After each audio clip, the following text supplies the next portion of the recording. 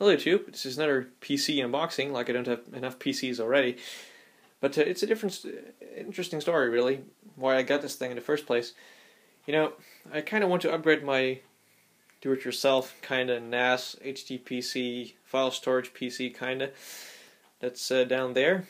I want to upgrade it to the AM1 platform, and I scavenged the parts online and I could, you know, get it for about €100, but I was bold and I just put up an ad like who had some of these stuff laying around and was willing to ship it to me for a little less than that. In the end, it cost me €100, but you know, it's only like 1 or 2 months old, and it includes a Cooler Master Elite case, ITX, which I really like. You won't be able to fit down there, as far as I know, because I only have 18 centimeters of clearance there, and the case is like 22 centimeters tall or something. So that wouldn't work. But we're going to find out soon, and I'm going to think of a way to get this working without having to bolt everything into that case, because I don't really like the power supply in the case. It gets blazing hot, even though it's not really being stressed all that much. But anyway, let's get to the unboxing here, because I already grabbed this bag without actually showing it. So this is all the stuff that belongs to the Cooler Master Elite case. And some other booklets, I believe, from the motherboard, as far as I can tell. You know what, let's just get the stuff out of here.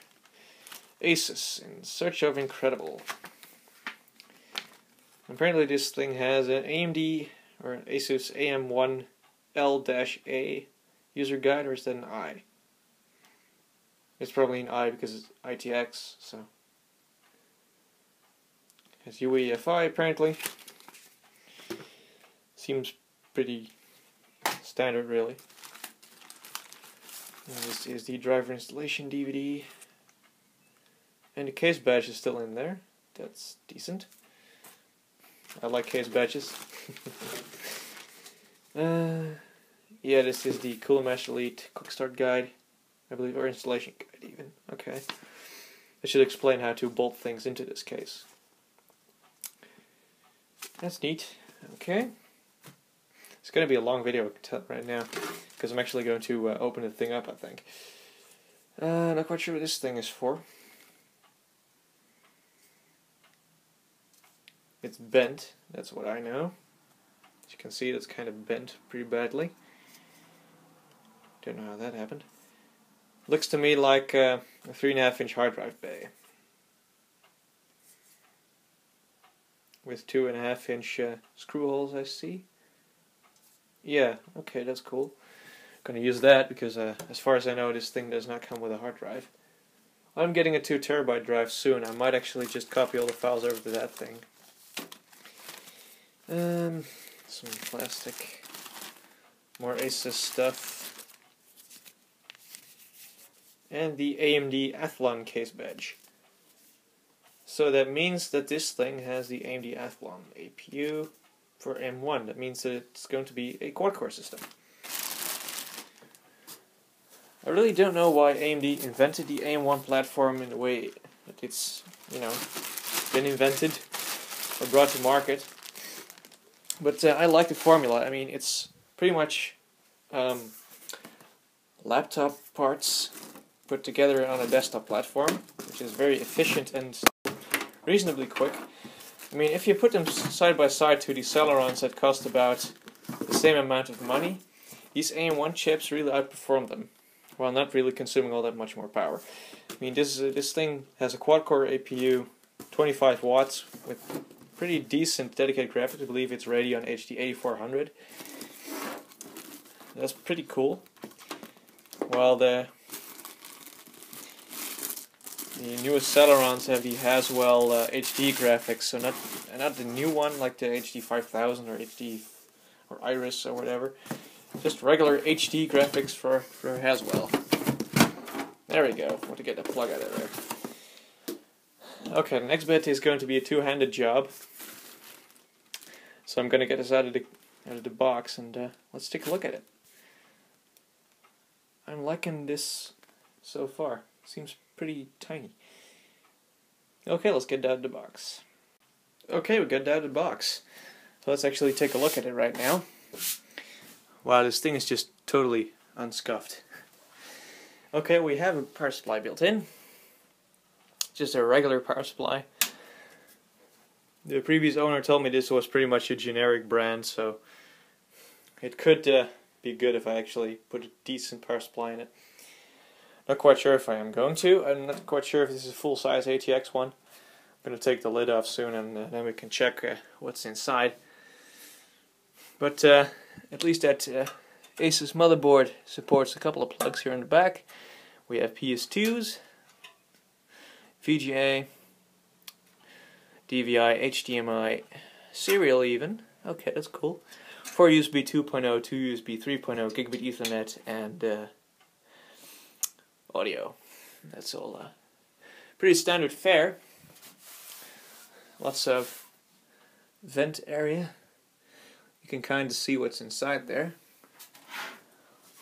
This thing is really, really light. Just by feel, I gotta say it's about, I don't know, 2, maybe 3 kilograms. Let's see, we've got 2 USB 3 on the front, a USB 2 on the front. I believe this must be some sort of latch system. Oh no, that's the reset button. It looked like some sort of headphones plug, but it's the reset and this is power. Nice clicky feel, I must say. Feels pretty high quality, really, for a cheap case that this is. Microphone, headphone on front. Okay.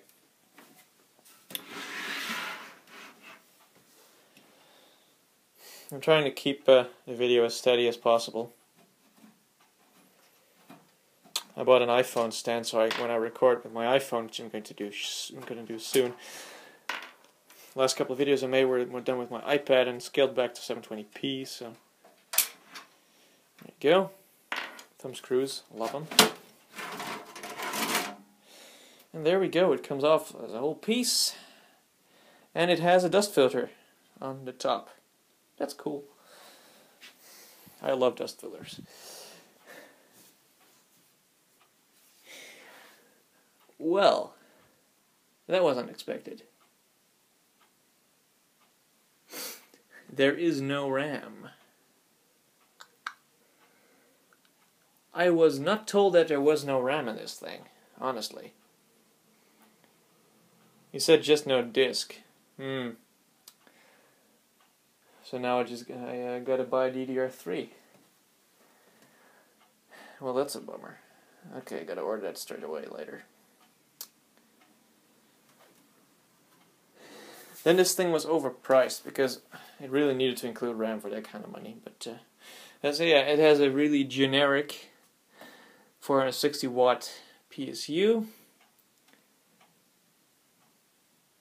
There's all kinds of adapters attached to it for some reason. Apparently it didn't have enough Molexes for the liking of the previous owner.